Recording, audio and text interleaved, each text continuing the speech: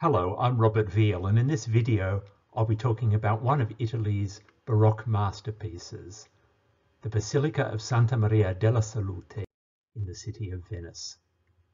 Constructed in the 17th century, this church occupies a magnificent position on a narrow promontory separating the Giudecca Canal from the entrance to the Grand Canal, just in the area known as the Bacino, or the basin, in front of St. Mark's Square.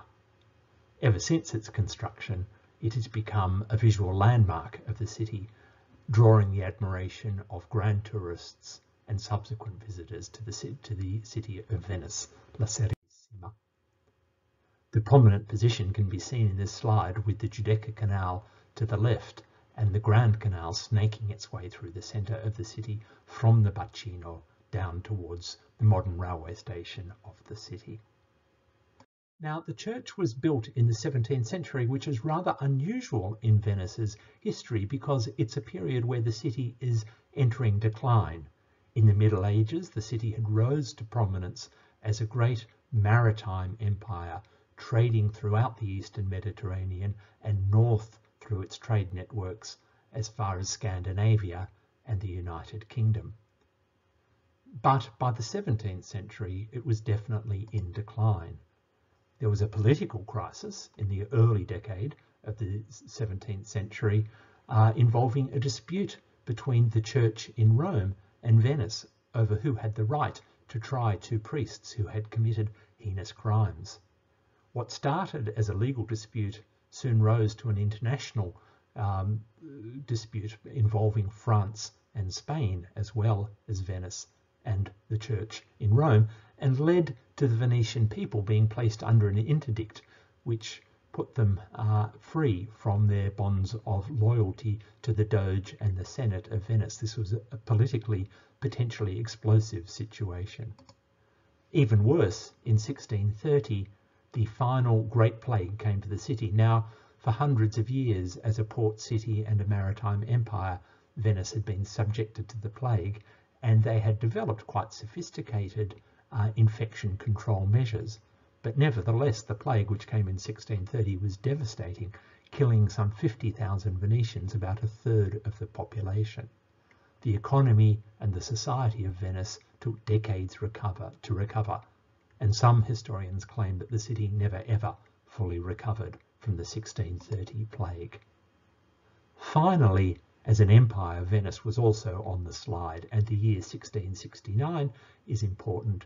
This is when the colony of Crete, the last of the great Venetian colonies, was lost to the Ottoman Turks, cutting off a source of wealth and of pride for the Venetians. It's remarkable then, in such a context, that the church is built at all, but in fact we have the plague of 1630 to thank for this. So the name of the church, Santa Maria della Salute, literally means St. Mary of Health. And the health that's being referred to is the recovery or the survival of the city after the plague of 1630. In spite of the relatively sophisticated infection control provisions that were created in the city, the Venetians still thought that it was the wrath of God that caused the plague to come in the first place. And so they were careful to give thanks to the Virgin Mary, in this case, for interceding on the city and building a magnificent cathedral with public funds to demonstrate to God and the Virgin Mary what a pious city Venice was.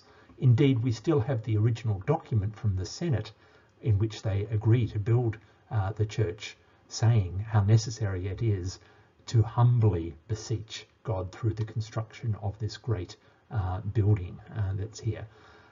Rather more rationally, the Senate then has a competition, a design competition, and that's won by Baldassare Longhena, a Venetian architect working in the Baroque style, who spends most of his career working on the building, and this remains his great masterpiece of architecture. The construction, as you can see, took place over a very long period, more than 50 years, and Longhena dies just 1 year after the completion of the basilica. Unlike the other churches in Venice, including the other large plague church of the Redentore, this is built on a central plan and it's the only significant central plan building in Venice, which is one of the reasons why it is so distinctive. So as well as the Senate documents, we also have Longhena's own writings in the form of his submission to the competition and in later writings, where he claims rather immodestly of the greatness and the originality of the building. And in particular, he reminds us how original his central plan building was. So in the original competition entry, he says, "I have created a church in the form of a rotunda, a work of new invention not built in Venice, a work very worthy and desired by many. This church, having the mystery of its dedication, being dedicated to the Blessed Virgin, made me think with what little talent God has bestowed upon me of building the church in the shape of a crown." And later on in his private writings, he reminds us of his originality one further time. "Firstly, it is a virgin work, never before seen, curious, worthy and beautiful, made in the form of a round monument that has never been seen, nor ever before invented, neither altogether nor in part, in other churches in this most serene city, just as my competitor has done for his own advantage, being poor in invention." So he's claiming, therefore, that the other competition entry that had a central plan by his competitor was a knockoff of his designs. And so from Baldassare Longhena's own writings, we understand that the dome of the church, this magnificent semicircular dome, is a metaphor for a crown, the crown of Mary, the Queen of Heaven, Regina Coeli, one of the manifestations of the Virgin Mary. Looking at this wonderful photograph, you'll see that, however, that's supplemented by a secondary dome built just to the left over the apse area of the church. There are more references to the Virgin Mary in the architecture as well. It's an 8-sided building. You can see 3 of those sides on the image on the left. Now, an 8-sided star is a reference to the Virgin Mary in another manifestation, the Star of the Sea, the Stella Maris. And those 8-pointed stars, rather compass-like, are another feature of the decoration of the building. You can see one there in the image on the right-hand side of your screen. And of course, Venice, being so wedded to the sea in terms of its commerce and its very image, that particular manifestation of the Virgin Mary is an important one for the city. The foundations of the building were, of course, the first thing that were built, and this was an enormous piece of engineering. It is said that 100,000 wooden piles, 4 meters long, were dug into the sandy base of the Venetian lagoon in order to hold up the building. Now, this had been a building technique, of course, which had been practiced in Venice for hundreds and hundreds of years. The timber came from the forests of the Alps not so far away. However, the construction of this building, so high and so heavy, was an altogether new challenge. 100,000 of those wooden piles is an amazing amount of timber.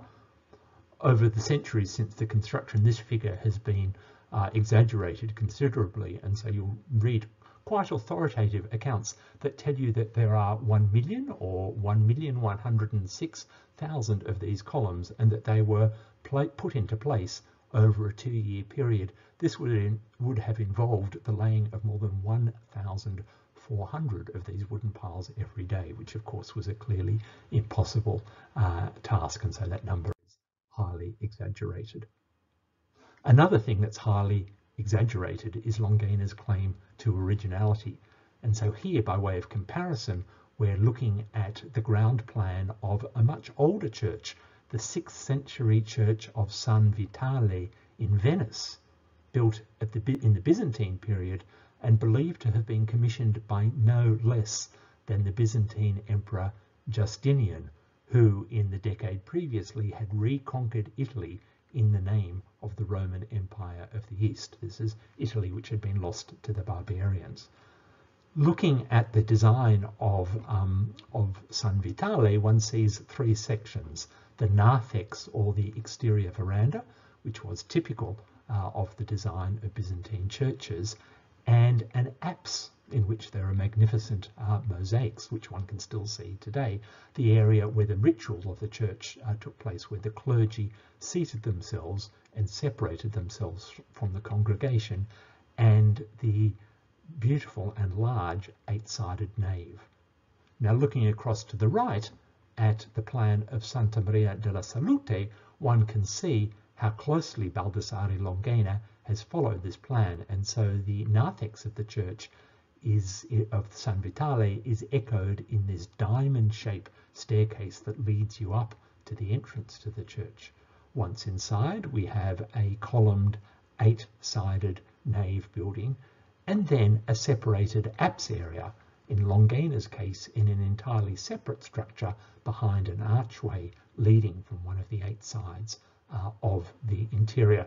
So whilst Longhena says that his building and his construction is original for the city of Venice, it's certainly not the case that's original in the history of architecture, and there's no doubt that Longhena would have known about this building just a few hours away.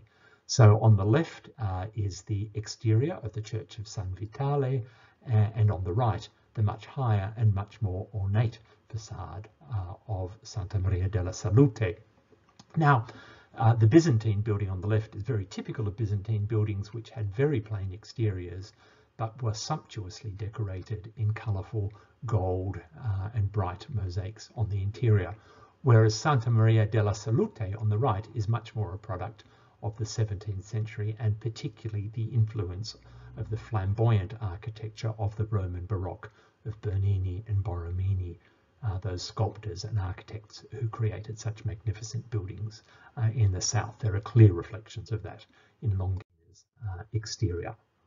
But surely another influence on the central plan was the architecture of Andrea Palladio, who'd come from Vicenza, but in the last part of his career had undertaken two major church commissions in the city of Venice.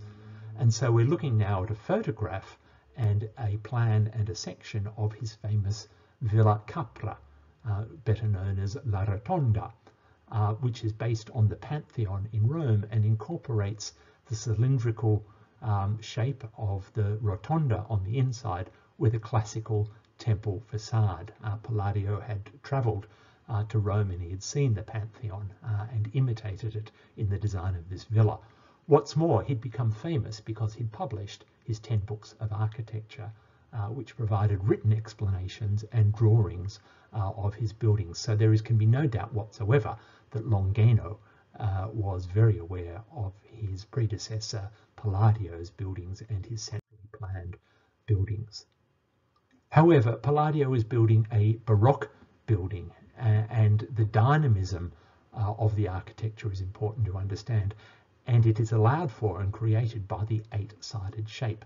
Unlike a single flat facade as you typically get in a Renaissance building, a classical facade, the eight sides means that as you move around the outside of the building, the architectural elements move in relation to one another. So as one stands on one side, one can't see the other sides, and they only come into view as you move around. And as you move around the building, walk around the building, some elements, such as the statues or the architectural details of the different pediments, begin to appear and disappear and move in relationship to one another. So it's a totally different, much more sculptural experience rather than looking at a single facade, so typical of a Renaissance building. And that is typical of the Baroque.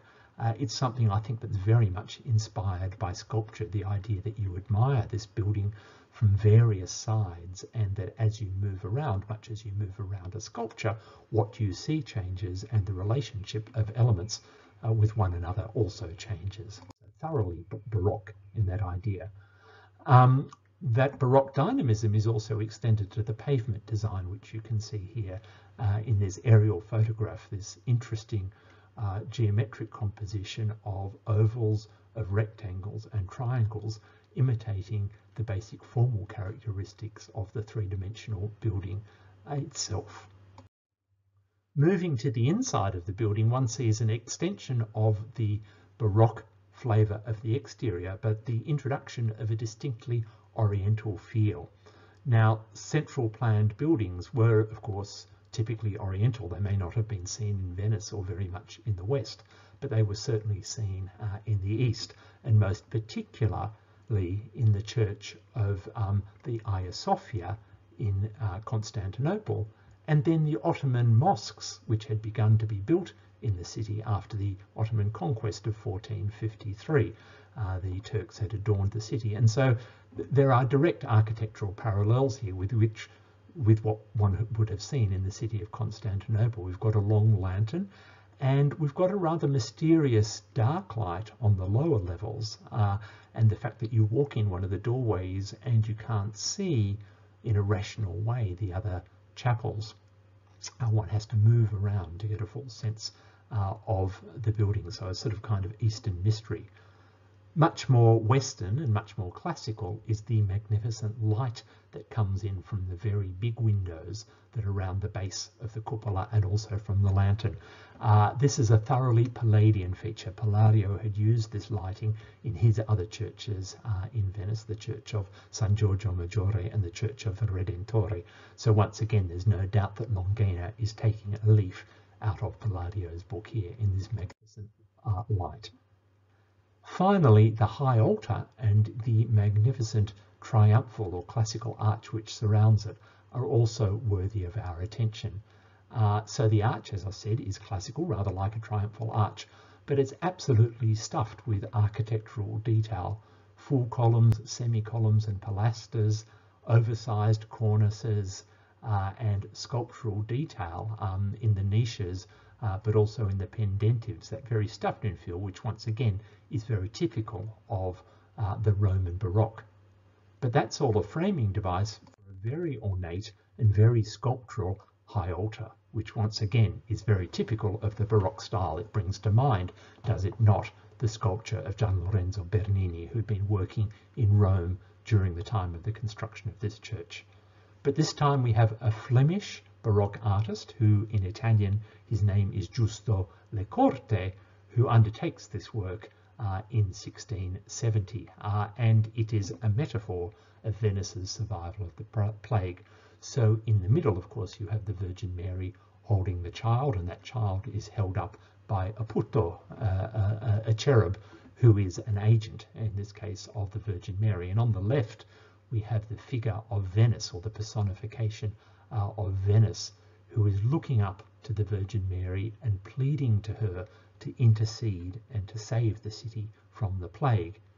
And indeed this comes to pass, because on the right we have a figure of the plague holding her arms up in horror, head turned with a terrified gaze towards the Virgin Mary, being pushed out of the scene by one of these putto, one of the cupids, the agents of the Virgin Mary. The icon that's down the bottom of the image is also worthy of our attention. This is a Greek icon, and in fact it comes from the island of Crete, and it depicts the Virgin, the Madonna, the mediator, entirely appropriate, of course, for the subject matter here of the cathedral, the very theme of the entire cathedral. Significantly, this icon was rescued from Heraklion in Crete when the Ottoman Turks took over the island in 1669 and found place in Giusto Lecorte's altarpiece for Santa Maria della Salute. Very quickly now at the end, a tour of some of the paintings of the building. Now, it's fair to say that this is not the greatest Venetian painting, and it's interesting that in the 1660s, when the Senate of Venice was looking for artists to decorate the interior, they had to go outside the city of Venice. There was no longer Carpaccio, Bellini, Titian or Tintoretto to call upon. And so artists such as Pietro Liberi, who we can see here, showing Venice at the feet of St. Anthony of Padua, that important Franciscan saint, or the work of Luca Giordano telling the story of the Virgin Mary, the decorations. Now, Luca Giordano was very much the go-to artist for religious painting in the later 17th century. He worked throughout the Italian peninsula. He was reliable and he was fast. In fact, his nickname in Italian was Luca fa presto. Luca does it quickly. So these are dramatic works, but certainly very quickly commissioned, and perhaps not of the same artistic level of the great works of the Venetian Renaissance. Finally, let us not forget the magnificent position of Santa Maria della Salute. I've already mentioned its location at the entrance of the Grand Canal, but this also has to be understood in terms of its relative position compared to other great monuments in Venice, including the Piazza San Marco, the Doge's Palace, and then in the rectangle that I've got there down at the bottom of the slide, on the bottom right, San Giorgio Maggiore with its Church of State built by Palladio in the 16th century, and then in the bottom left, the Church of the Redentore, also built by Palladio in the 16th century to give thanks for Venice surviving the plague of 1576. In that case, the church was dedicated to Christ the Redeemer, Il Redentore. The lines that you can see there, the white lines, show the visual relationship between the Doge's Palace, and these three buildings. So they're all within line of sight of the Doge's Palace, and they're all there, if you like, as scenery, as background scenery for this great stage that is the bacino, the basin in front of St. Mark's. This is where so many of the ceremonies of state took place. And indeed, there were two very specific ceremonies associated with the Church of Santa Maria della Salute and with the Redentore that involved building bridges of boats across either the Grand Canal or the Giudecca Canal, and processions which began in the Doge's Palace, crossing over to those churches at particular times of the year in order to give thanks to the Virgin Mary. And of course, being in such a prominent position, Santa Maria della Salute figures in countless works of art, in countless vedute or urban landscapes of the city of Venice, which were so popular with grand tourists. Here we're looking at Francesco Guardi's piece depicting the ducal barge, the Bucintoro, as it sails out to the Lido for the Festa della Senza, the mythical marriage of the Doge of Venice to the sea. And Guardi has used these three principal churches and the bell tower of St. Mark's as the visual anchor points of his painting. So on the left, in profile, one has the facade of San Giorgio Maggiore, and then a little bit to the right, in profile, one can see very clearly the Church of the Redentore. On the right, the Doge's Palace and the bell tower of St. Mark's, and slap bang in the centre of the composition, just in front of the flagpole on the Doge's barge, is the Church of Santa Maria della Salute. I hope you've enjoyed this presentation. Thank you for your interest, and should you be visiting the city of Venice soon, happy travels.